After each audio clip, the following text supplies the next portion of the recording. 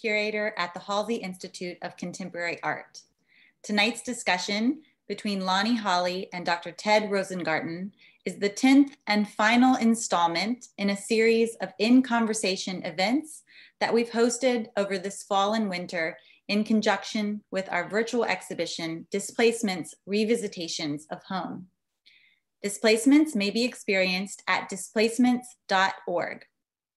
Displacements, Revisitations of Home features the work of 10 artists who were asked to submit work that speaks to their own reflections on the meaning of home. Each artist was paired with a writer who responded to the body of work with an essay. Recordings of all conversation events, including this one, are available at displacements.org after the fact, as well as archived on the Halsey Institute's Facebook page. We invite you to participate in the Displacements project by visiting the Engage tab on the website. There, you'll find a phone number you can call to leave a message sharing your own stories of home, as well as a map where you can add your home alongside those of others. On the website, you'll also find a resources tab. There, you can download a teaching packet that you can complete on your own with children or share with an educator you know. Programs like this one are made possible by the support of our amazing members and fans. Please consider donating to our end of year giving campaign to ensure a future full of adventurous art for all. Tonight, I'm so pleased to introduce Displacements artist Lonnie Holley and his respondent, Ted Rosengarten.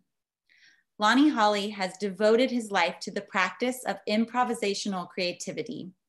His work incorporates natural and man-made objects, already imbued with cultural and artistic associations, into narrative sculptures that commemorate places, people, and events. Lonnie joins us this evening from Atlanta, Georgia. Ted Rosengarten is a historian who has produced significant research on both African-American life and culture, as well as Jewish culture. He recently retired from his position as the Zucker Goldberg Chair of Holocaust Studies at the College of Charleston. And Ted joins us this evening from McClellanville, South Carolina. We invite you to ask any questions you have for Lonnie or Ted by entering them in the Facebook comments for this video, or by emailing halsey@cfc.edu. Many thanks to both of you, Ted and Lonnie, for your time this evening. I'll go ahead and turn it over to you. Great. Well, thank you, Katie. Thank you very much. And thank you, Lonnie, for this opportunity for us to talk and work together again. Lonnie and I have worked quite a bit together over the last 5 years. We've traveled together to Alabama, where Lonnie was from, and where I've done probably my most important work. And we had a great time. It's actually visiting some of Lonnie's old home sites. And I want to begin this evening, not by, and we will get to really look at Lonnie's work, but by hearing Lonnie, but hearing him specifically through his music. Lonnie is a wonderful musician, and I guess you'd call him songwriter, lyricist, as well as a fine artist. And we're going to start, I think, and I'll ask Katie to cue it up with probably his first major recording, a terrific number called All Rendered Truth. And you could say that this is a document that records one of the most sort of significant evictions from a home that Lonnie ever faced, when he, in fact, had a large, what I would call outdoor studio space adjacent to the Birmingham airport. And I'll let Lonnie, we'll listen to it, and then let Lonnie tell us a little bit about how that came about. So it's really a fantastic piece. So Katie, could you, can we run that? Yes, here we go. looking for all to be rendered, looking for all to come about from my soul, looking for all somewhere within.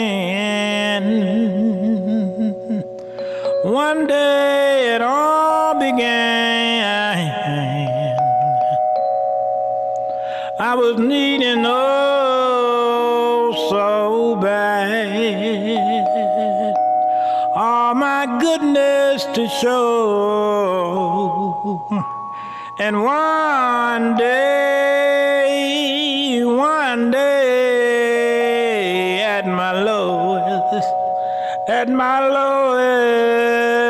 I know that day I needed all to show.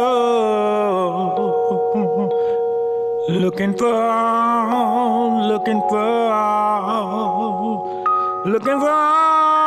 to show. I call upon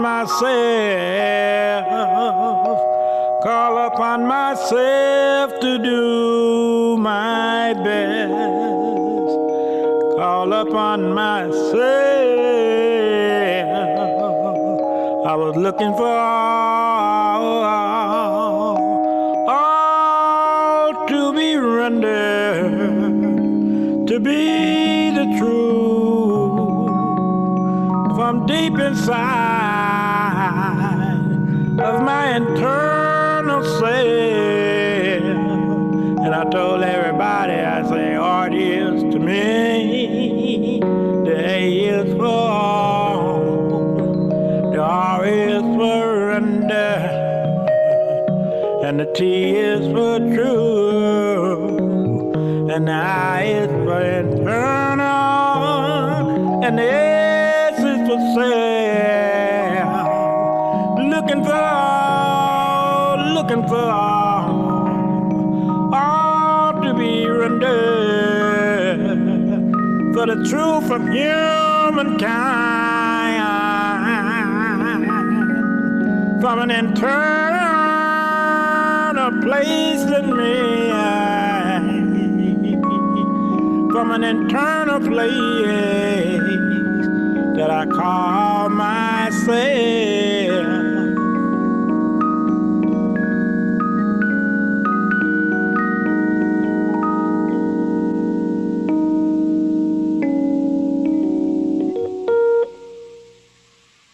Can hear that song in its entirety on YouTube, where about 130,000 people have tuned in to hear it, and really follow Lonnie's progression as a musician on that site. I would say, just from that excerpt, that who could have ever guessed that 20 years, almost to the day, when Lonnie's outdoor studio, we can call that, the great studio space, was bulldozed by the city of Birmingham. 20 years after that, his pieces of artwork were purchased by the Metropolitan Museum of Art in New York, and that his art had been and was being shown in Philadelphia, in San Francisco, in Los Angeles, in Atlanta, and it really a kind of a meteoric rise of an artist who was kind of living and working kind of at the margins of society. And I want to ask Lonnie to start. Lonnie, what changed in those 20 years? What changed about your art? And what do you think changed in society that kind of encouraged the sort of acceptance that you and your work have had? Well, if I could say anything to encourage other artists that actually have the intention to, no matter what, when or where, whatever means there are for them to be the artists that they intend to be, just continue to be the artist and continue to be persistent with what you do. I just like to say, thanks to William Arnett, this show can be dedicated to him as far as I'm concerned, because he actually took my art under his wings and took care of them, promoted them, documented them, cataloged a lot of the pieces, and actually put them in circulation. My works at the United Nations, in the Smithsonian, they've been there for years now. Information doesn't mean that you have to have a work of art, a photograph, or a picture of a piece of art, or a painting of a piece of art on the wall. You can be in a book.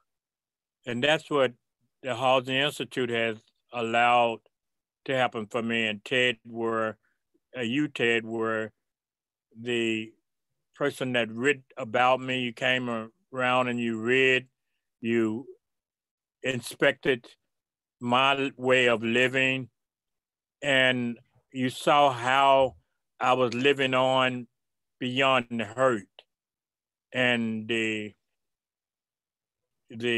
stress that I had to bear mentally from moving or having my home destroyed with my 5 little children. We had our home destroyed, and it's just been destruction ever since. You had once said to me, and I've thought about this now for years, that homelessness is the worst kind of slavery. Could you expand on that and tell me what you meant by it? Because it's a condition by the masters. And if we are rejected by the plantations and forced after the Emancipation Proclamation, if we're forced off the plantations now and told that you don't have any homestead, any way of building a home, you don't have the 40 acres, or nobody is not going to give you no damn mule, or nobody is not going to give you no tractor, or give you no benefits, or no grant opportunities to get what you need to become sufficiently self-supportive. That's the worst face of slavery that I ever could see. I'm not trying to say get over it. We are now in the 20th century with the 2020, and we have all these other new technical reasons to celebrate, but that doesn't mean nothing to a lot of people. The reasons to celebrate doesn't mean anything when they're homeless. It's almost like you got something worse than the whip, or you got something worse than the noose around our neck now. You got them in the quicksand fields of stupidity, and they're dying now. Are there any pieces specifically in the displacement show which reflect or reflect your idea of the slave past?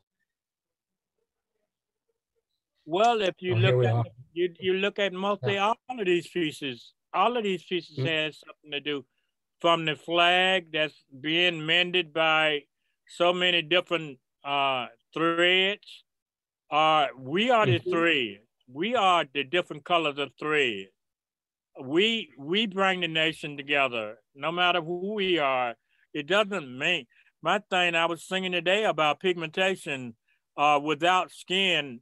If I had went to my grandmother, I was born out of my mother's womb, and then I didn't have any skin, how would I have appeared to my grandmother when she held her hand out to hold me and know that I'm her grandson, and she's trying to figure out, is this my son's baby? He don't have no skin.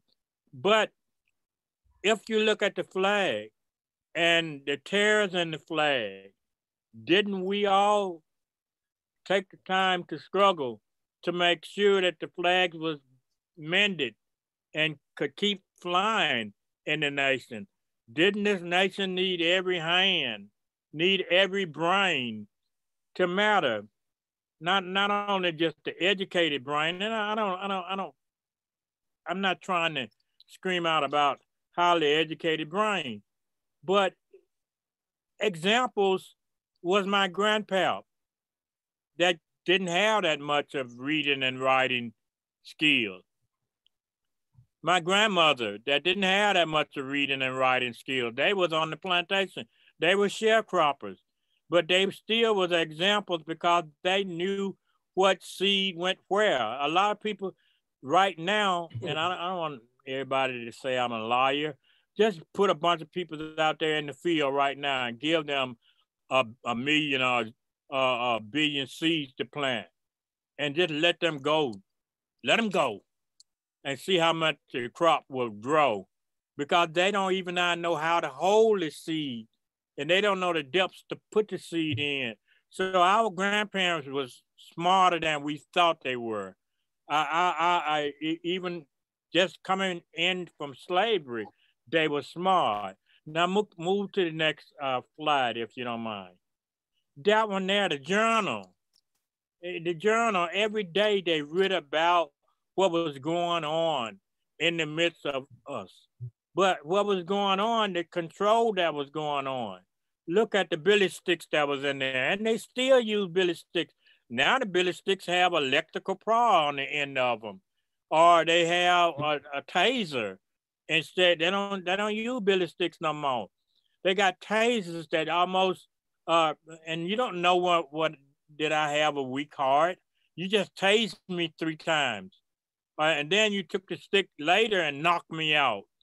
Or you put your knee on my neck and didn't even know my medical condition.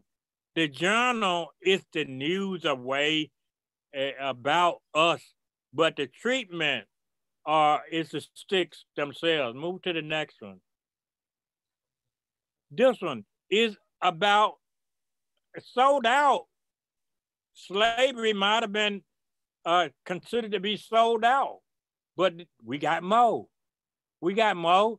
We got more people that is waiting for another era of slavery. We got to have bigger ropes now. The rope that is around this little cat's neck, it seemed to be, wow, so heavy he can't even bear the burden of that. He's on a pedestal. My thing is, are we put on a pedestal of stupidity and then looked at as the people that don't want to learn because we regret or we reject America's way of learning us because of what was done to our ancestors? I say to humans, let's get beyond that and understand that we need to digitally. When I said all render truth, internal self, or art is life, don't kill it, I meant that. Art is life, don't kill it. Those are works of art that enhances us or inspires us to move beyond being on that pedestal and being sold over and over and over and over again. What strikes me is how absent, though the absence of anger in your art. I mean, I think your understanding of the history is spot on. And how you respond to it emotionally is not with anger, but is something extremely constructive, though anger could be constructive too. One thing, could we go back briefly to defiance, to the piece of the flag. What is to me, so incredibly interesting about this is how domesticated, in a way, the flag has become. And it almost, and where the word and where the defiance comes in is it's not, the flag isn't being shown or blown in anybody's face. In fact, it almost defies, and here's the idea of defiance, it defies the sort of hysterical use of the flag by people I would call sort of insecure patriots, kind of outside of this room. and going. Let's Ted, before you go yeah, any further, let me explain something. This yeah. wouldn't have even came about if it had not been for an accident that occurred. I was up in New Hampshire, and I was up there with Matt's young lady, a girlfriend, and she was trying to move her scooter out of the barn. And she accidentally knocked over this little thing that had all the threads on it that you see on there. And it had all the threads that you see down on the flag. And actually, it was that mistake that superfied my thoughts about this particular piece. It enhanced it to the max because all the threads just fell all over to where you see them at. And I said, wow, quickly bring me the needles and let me put all of these colors of threads. Let me thread up all these needles to sew up all of these tears in this flag. And then it was almost like it was an act of collaboration, but sometimes we see things in America as mistakes. But I don't think the Spirit makes no mistakes. When it chooses us to do things, it do things that it know that we're going to turn out to benefit it the best. Spiritually, we're in America as an example nation. And if we don't continue on that path of being the greatest that we can be, I think Muhammad Ali said, I'm the greatest. Dr. King said, be the best that you can be. There's a whole lot of other people that had trained us or left words to motivate us. I think it was President John Fitzgerald Kennedy said, ask not all the time, America, give me food, give me water. Let me ask America, is there a way that I can work with you, America, and find better sources of water, better sources of feeding my homeless people, better sources of coming together like five fingers on a hand and working together to make these things grander than they ever have been. I don't want preachers to be getting upset with me and thinking that I'm trying to be better than them, because that flag represents this nation. And if we can't be the threads, and strong threads there is, we got to be the strong threads. And we know that we're going to get stuck by those needles every now and then, just threading them along. And if we don't have no thimbles, and most of the women that did quilting and things, most of those women did not have thimbles. They found some little rock or something and made their thimbles out of it in the early age of America.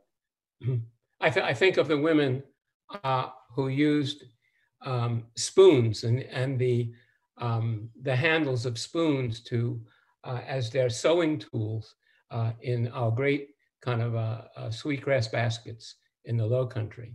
And that brings to mind another quote of yours, which you have, I think, nicely borrowed from Malcolm X, which is by any means necessary. And, by any means necessary. Why should I'm always thinking about weapons when my grandfather and my great-grandfather left me a little piece of land that they have? I'm not a greedy person. It's not about money. It's not about material things.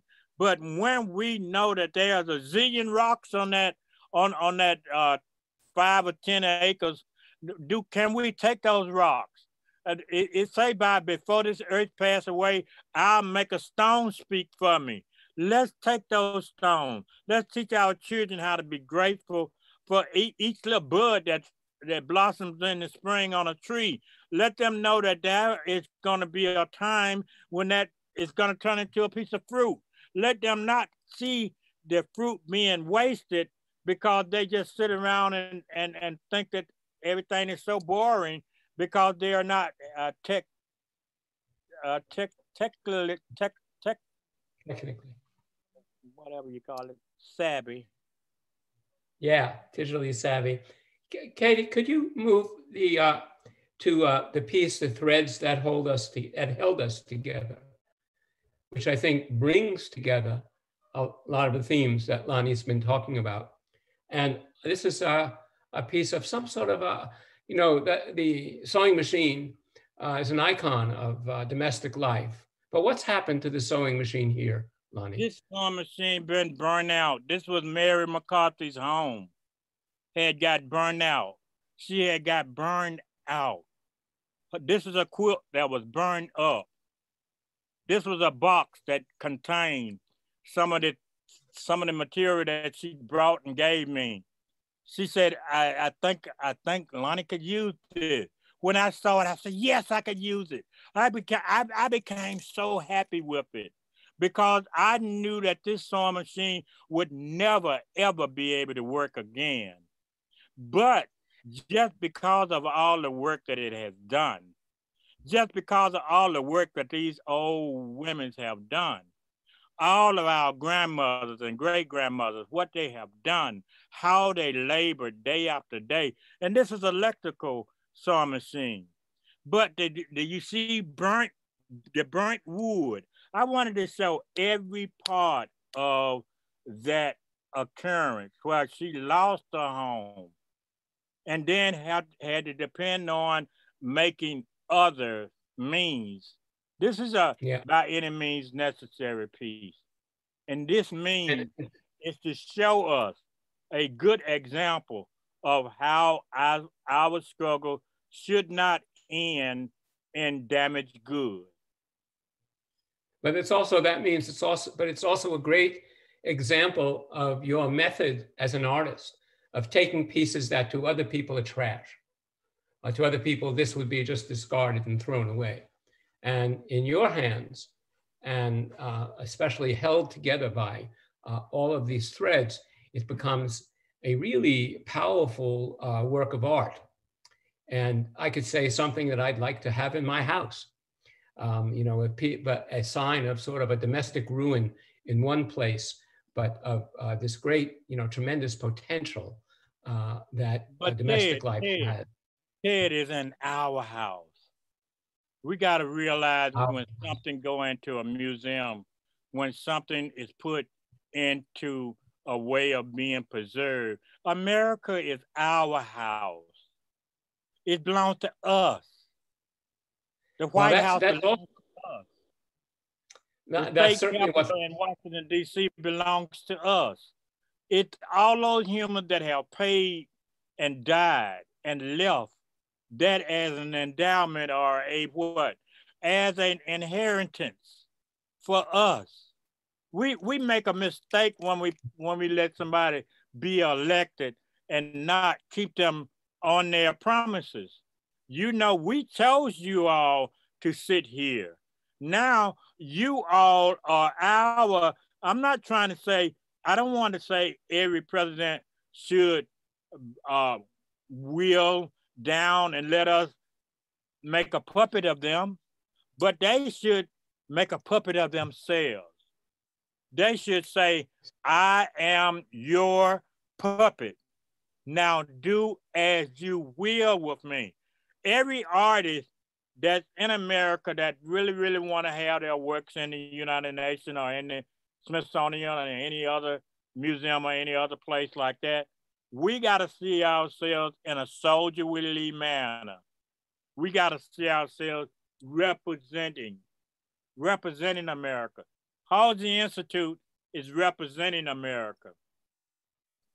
From what you learned about me, Ted, you came to the South and we went all the way down to where my grandfather, Willie Holley, worked. And all them rivers, I told you, I did a song called The Many Rivers to Cross. How many rivers they had to cross with a mule and a wagon. I ain't talking about, it wasn't no cars and trucks back there in the 20s and the 30s for a lot of Negroes. They did it with the mule and a wagon. They had to find a space in the river that they could cross. So Daveville, Alabama, Camp Hill, Alabama, we went down there. Boy. Didn't we went down there? Am I telling a lie? Yeah, we had a great time. That was really incredible. What happened? Listen. What happened when you went to this man, Mr. Holley, Frank Holley? what happened when we went to his house and knocked on his door? Tell the world about that. All right, I'll tell a little bit. First of all, we came to this man's house, and Mr. Holley, Frank Holley, lived way in the back of beyond.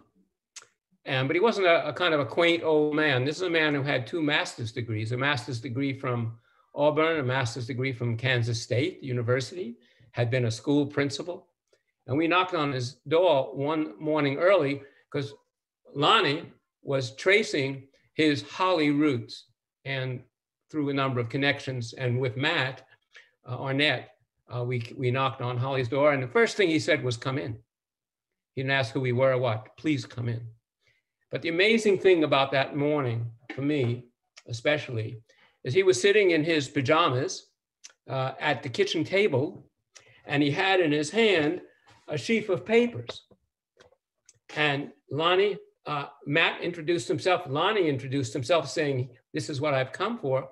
And I was about to say, "And my name is," and he said, "Stop, don't tell me your name. I know who you are." I said, "Whoa, you know who I am." And what he was holding in his hand was a college thesis that Dale, who wrote in the late 1960s at Harvard University on something called the Alabama Sharecroppers Union. So there's a radical organization of poor farmers in this part of Alabama. And somehow or other, the morning that we show up at Frank Holley's house, he has the only copy of this in the state of Alabama is in his hands. And he's reading it. And he said, "You are Ted Rosengarten." And I mean, we all could have dropped it. And he sent us across the road to visit his sister. And his sister at the time was holding a meeting of people who had been a committee that gave scholarships to promising high school students going off to college. And they were closing down the scholarship because the high school had closed and had consolidated with the high school in Dadeville with another high school. But Lonnie, this was beautiful. Lonnie, sensing, oh, this is an audience, this is not just a meeting of these people, proceeded to tell his story. And meanwhile, we look over across the room, and there in a walled up fireplace is a stack of quilts. And it was Matt and Matt's father who in some way uncovered, I wouldn't say discovered, but uncovered the work of the quilters of Gee's Bend, Alabama, some years before. And Frank Holley's wife, sister rather, allowed us to take those quilts outside and hold them up and look at them. You know, it's just an amazing day of coincidence of people. And it centered around, for me, centered around the story that Lonnie was telling and was trying to learn at the same time, kind of the story of the Holleys. And that was only one great incident. I want to tell one little story on you, though, about an incident later in that day. And I mean, there was one after another. We'd gone back to Birmingham. And in Birmingham, Lonnie wanted to take us, Matt and me, to the place where the house stood, where he had been a boy. And not a lot had changed. The road was there. Behind the side of the house was a great ditch, a ditch that Lonnie, as a boy, had gone into and would find materials that really kind of excited him and excited his imagination. And we got there and the house was gone, and in its place was a child care center, a daycare center. But we didn't know what was going on. Lonnie went immediately into the ditch, and we tried to hold him back, but no, he went into the ditch, and he's down in the ditch, and we were making a little noise. And a woman comes out from the center, and she's the director. I will say, dressed to the nines. It's a very appealing person. She says, "What's going on here?" We said, "What's going on?" I said, don't call the police. You know, that don't. There's an artist in the ditch. And she said, "What? There's an artist in the ditch? What are you talking about? Who is that?" I said, "Well, his name is Lonnie Holley." And she said, "Lonnie Holley? Well, I just saw some of his work at the Birmingham Museum. And we managed to get Lonnie out of the ditch. And he had, sure enough, he had collected stuff. And it was late in the afternoon, and I'm sure the teachers in this center, the caregivers were already a little bit tired, a little bit, not knowing what to do next with the children. And she said, will you come in and will you talk to the children? And Lonnie went inside and got all the children to sit around him and asked for some paper and scissor and began cutting out these beautiful profiles of the people who were in the room. And he had those children just spellbound. And about that time, their mothers, primarily mothers, were coming to pick up their children. And he got them spellbound as well. And I think I had been with anybody who had the charisma to do that since I had gone to Alabama in the 1960s and had interviewed with Dale, had interviewed Ned Cobb, one of the founders of that sharecroppers movement in that time. That was a great day for us, but we also visited the site of the Birmingham airport from where Lonnie had been evicted. Very, very powerful. Lonnie, would you tell us a little bit about your mother, your relationship with your mother, and in what way that influenced your art, but primarily about her life and what she was noted for? Well, when I was 1.5, this woman that's supposed to have been an Easter Star sister of my mother's took me away. Well, in support of my mother having, Mama had 27 children out of 32 pregnancies. 27 children, yeah. 27 of us lived it. So Mama was having a child almost every year, or either every 1.5 years, Mama had a new baby. So at the time, Mama just had a baby, and then I came in as the baby, and I'm sure she didn't have enough milk. And this other woman took me, breastfeed me, and took me away. And in the process of that, the woman that took me away was a burlesque dancer. And right where we were just discussing, in that ditch, no more than 1.5 blocks, were the state fairground. No more than 1.5 blocks. So my life and what I introduced you to were parts of my life.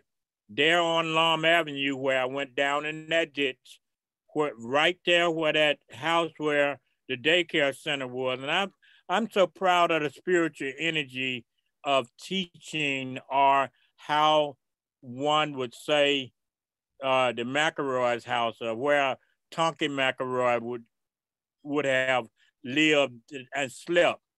Now is a daycare That's center. him, Tonky McElroy. This is Tonky McElroy right here. And when did you know that you were Lonnie Holley? How does Tonky McElroy come to be? Until I was getting ready to turn 15 years old. I didn't know. Wow. I really didn't know who I were until I was getting ready to turn 15 years old. And then that was, my grandmama came and got me out of Alabama Industrial School for Negro children. And that was a more like a slave camp for children in Alabama. And that's part of your story also too. I hope that you all get a chance to read the Halsey Institute book that was written for Something to Take My Place. Wasn't that the title of it? Wasn't yes. it? Yes, yes. That brings up something I wanted to ask you about, the influence of different people in your life. For example, Mark Sloan, former director of the Halsey Institute, and Bill Arnett as well, whom you already mentioned as being a kind of a patron, but more than a patron, a believer in you and a believer in your work. And what about the influence of, for example? I think those people that allowed us in America to understand how material can talk, how material has a voice, how material of someone that has been left behind if you don't throw it away, how it can actually do a fundamental value or revaluing our intent. And Mark is that type of director. He saw that. Not only did he get off of his pedestal, a lot of times, and I scream out to every director, not just send the curator, but some of the directors need to visit our landmarks. They need to get out and see what's happening in America in order to make a greater presentation of information, because everything is going to be turned into digital information one way or the other. Yes. And my thing is, I'm just crying that we be so foolish to think that it's got to be everything pretty. Everything, it doesn't need to be pretty. Don't sugarcoat it, or don't whitewash it, as I would say. They whitewashed the stones and the trees down there in Alabama Industrial School, where after they got through whooping us, they can see our blood on every stone and every tree that we touch. They had whitewashed it just as an example. Sometimes whitewashing is an example of taking what you have and taking away your true identity and whitewash you to death. You know, you had mentioned, of course, the Mount Meg School for the Alabama School for Negro Children. What kind of education was carried on at Mount Meigs? To some, you weren't there because you were a good boy. Some, listen at me. To some, there was no schooling. To some, there was no schooling. But listen, I learned, because I'm just Matt and Paul and Bill and everybody that I've met say, Lonnie, you have always been different. I am different. One say self-made, but I'm self-concerned. I just had pulled up a piece. I did it today, and I think I posted it on Facebook, where my curiosity and my creativity learned to balance each other. On one end of the scale was my curiosity, and on the other end of the scale was my creativity. In the middle of the scale itself was my skills. So if we learn to do that, if we learn to balance that, and balance it as well as we possibly can, Ted, you know how much people believe on what you have written and how you have written it. And I know that it took you to get the information out there that people could understand it. It took William Arnett, to see these pieces of material. You see what I'm talking about? I'm picking up the mouse right now. This the mouse. A lot of people don't put the mouse out the house. They don't even have a mouse on that computer anymore. They put the mouse out the house. So they don't need to click the mouse, so they can just use one finger and get everything mostly done. We are in a changing period of time. Digitally, it's by the flip-flip, not the tick-tick any longer. TikTok, it doesn't work for a lot of people no more. It's flip-flip. And I call it flip-flip, the digital identity of time. You had used a word you call yourself self-made. Yet when the term self-made is applied to artists, it's often a pejorative. It's often almost an insult. The self-made artist, the outsider artist, you know, and all the names that have been given to people who haven't had formal art education. And it doesn't worry me. Ted, it doesn't worry me, because if I don't drive myself, who's gonna drive me? If myself don't tell me to get up and I don't listen to myself, who am I gonna listen to? Ain't nobody gonna call me up every morning and say, Lonnie, get out of the bed. Lonnie, go online, post something and let everybody know that you are all right, you're fine. You post something, You do your digital art. I do my digital art, and somebody had told me, say, you doing all that shit. Excuse me, I'm a grown man. You doing all that shit in vain. It ain't nothing gonna do nothing but go to the junkyard. Somebody gonna end up taking it or whatever else. I know that. And mostly everything, and that's the most hurting thing that I ever had to go through, was to see thousands of my pieces bulldozed that day. And y'all saw that, and y'all saw that in Artist Life, Don't Kill It. You could have saw a lot more. But my children was crying, Daddy, what we gonna do now?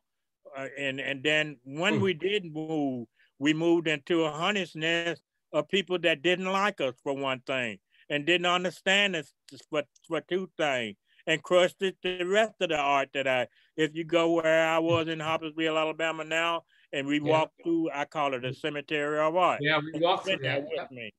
They just done ran over it. It just done crushed it all. I had some wonderful pieces there, and they just crushed them all to pieces because my children shall perish because of lack of understanding. Wow. Katie, you were raising a hand? What does that mean? It means that I'm so sad to have to pop in and start to draw the conversation to a close. If you have one more question, Ted, for Lonnie. I would say we just started. I know. my question goes back actually to Lonnie's relationship with other artists, people who are, when Lonnie goes to Europe, or Lonnie goes out to outside of the United States, he's not one of these, he's not a self-taught artist or this artist, he's an artist, And I'm thinking about kind of the reputation of Thornton Dial, of Purvis Young, and also of Purvis's homelessness.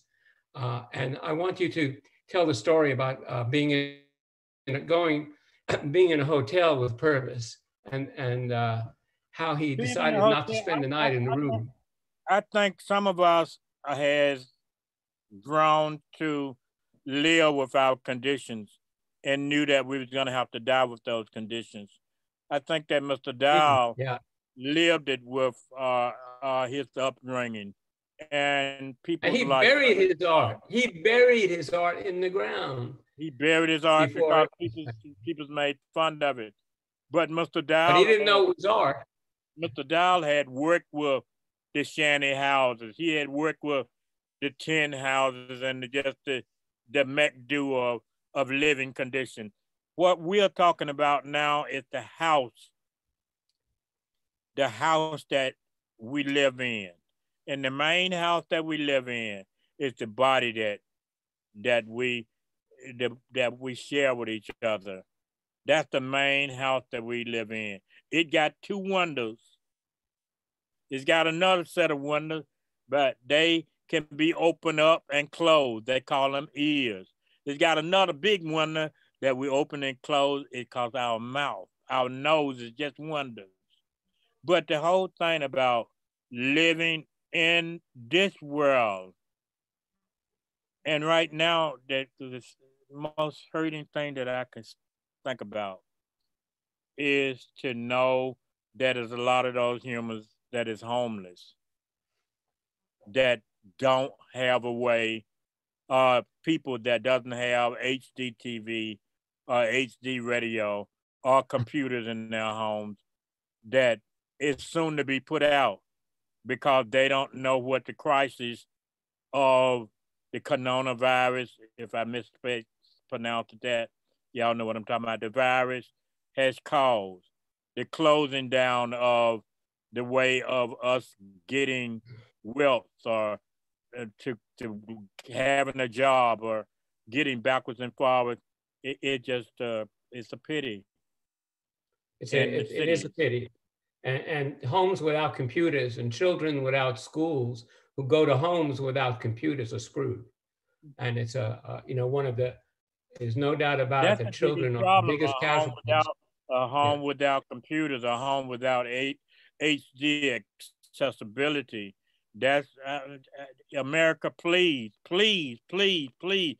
If I could say it a zillion times, please understand if we're moving into the digital, let's do it just and right, as Dr. King spoke. Just and right, not just right.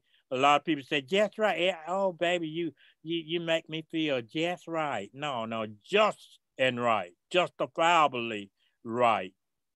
Ted. Lonnie, thank you, my man. Thank you. I mean, really, I say every time, I hate to have to jump in and take questions and draw the event to a close, but I mean it every time. And I know we could spin off into so many other really meaningful subjects. So thank you so much for sharing all of this with us tonight. But I do encourage you tonight, if you have questions for Lonnie and Ted, again, you can submit them in the Facebook comments or email them to halsey@cfc.edu. And I wanted to speak, Lonnie, something you said earlier in your talk with Ted was that not knowing who you are, that this was a form, not knowing who you are, or not knowing your identity, or having your identity whitewashed, in some way your identity taken from you, that is a form of displacement, and perhaps a form of homelessness too, right? That you're not rooted in who you are. Yeah. So I wondered if you could speak more to that concept. Wasn't slavery a homeless situation? They took them from their home, brought them across the water. A lot of them was thrown off on the different islands and everything. So we don't stop there. Let's really put it in the category that it need to be put into. And we wasn't given any other land. We wasn't even getting nowhere to build no other happy. We wasn't given nowhere to build our happy home. Nowhere to build them, baby. I think too, something that has long obviously been an issue, but is now being discussed anew, perhaps, is the idea of generational poverty. So this idea of, people not passing on land or passing on wealth, to being able to pass that on to ancestors, and something that I think you and Ted have touched on as well, also being a form of displacement in a sense. So not having this, being removed from the same type of opportunities and the ability to have the same type of home, whatever that may be, that fellow Americans perhaps, get to enjoy. If we are an offering to the Lord, as they would say, we are an offering to God, or we are the offering to the Holy Spirit, we are the offering to our ancestors, then what we are going through, how we are sacrificing, how we are making do as examples all along the coastline, just like Ted was telling you about the basket weavers there in the Carolinas, how they make do with just the grass. We make do. We make do by any means necessary. We gonna do. But the whole thing is that our children, and I was just reading the other day where Proverbs of African Proverbs, where if we disrespect our ancestors, then our children will disrespect us. Our grandchildren will disrespect their mothers and fathers, just because we don't pay the proper respect that we should pay to the ancestors, because they labor, their blood, sweat, and tears are in the soil of America. And if we can do anything by bowing down on that soil and kissing that soil sometime and saying, "Oh, sweet soil, how sweet it is." Thank you. Yes, absolutely. I wonder this question It's so much fun to hang around with this guy. I know I've written so many things down, Lonnie, that you're full of great quotes and wisdom and nuggets to think about later.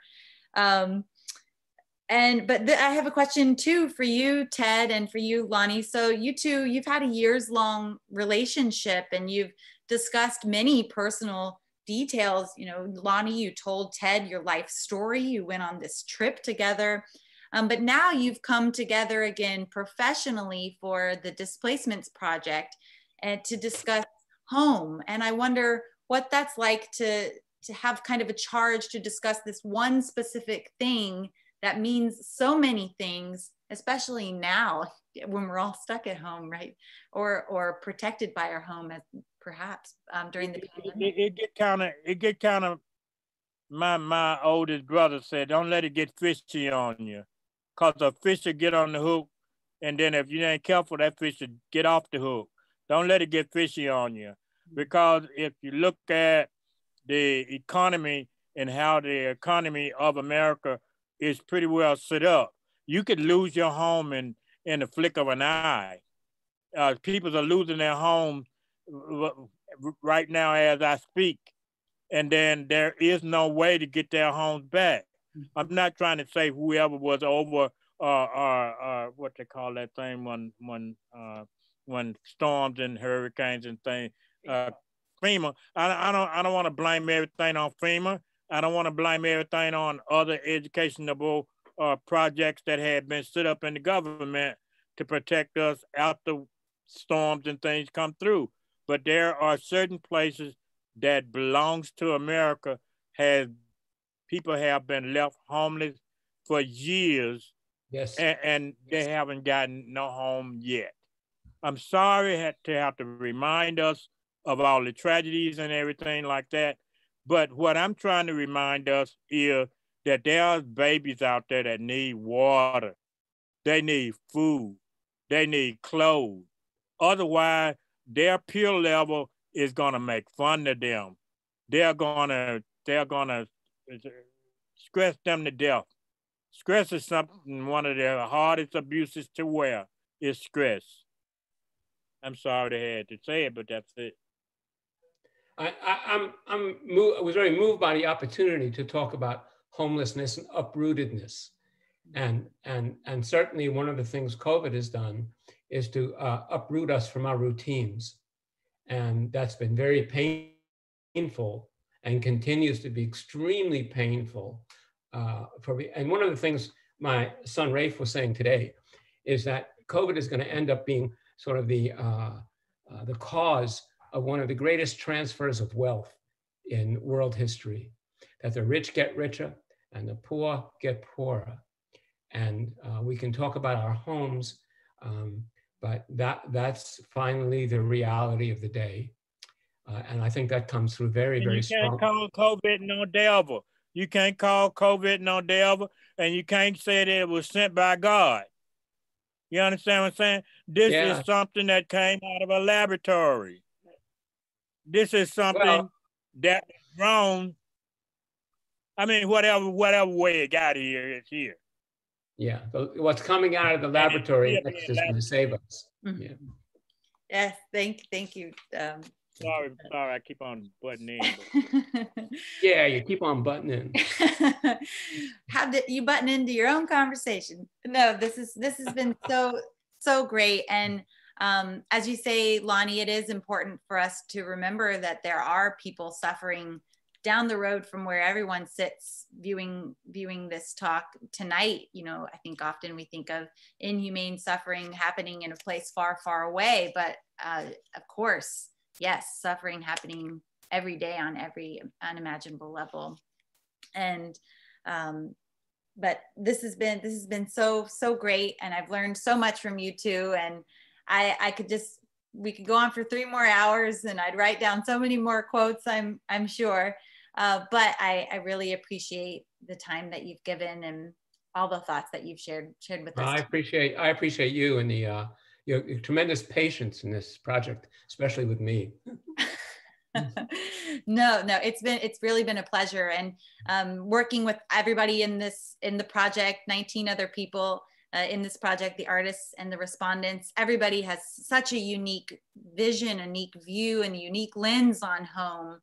Through your artwork, Lonnie, through Ted's words in response to it, through your words tonight. So it's been a real pleasure for me.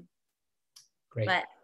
And for those at home, I want to remind you, so this evening's talk between Lonnie Holley and Ted Rosengarten was the 10th and final installment in the Halsey Institute's Displacements Conversation series. Displacements can continue to be viewed at displacements.org, even as we officially close programming for the exhibition. Lonnie and Ted are our swan song for programming, but the website will live on. Thank you to all of you who have joined us for these conversations. I have learned so much, and I hope that you have as well. We hope to see you, our Halsey members and fans, masked and socially distanced when we reopen on January 15th with our latest exhibition, Geolocation, featuring the work of Larson Schindelman. Check out the website and follow our social media to put the dates of our virtual events on your calendar. We'll all continue to get better at Zoom every time we log in. But here's wishing continued health and happiness to you and your home, wherever and whatever that may be. Thank you so much, and Lonnie. Happy holidays. Happy holidays, and thumbs up to you all. Thanks, Ted. Okay, Lonnie.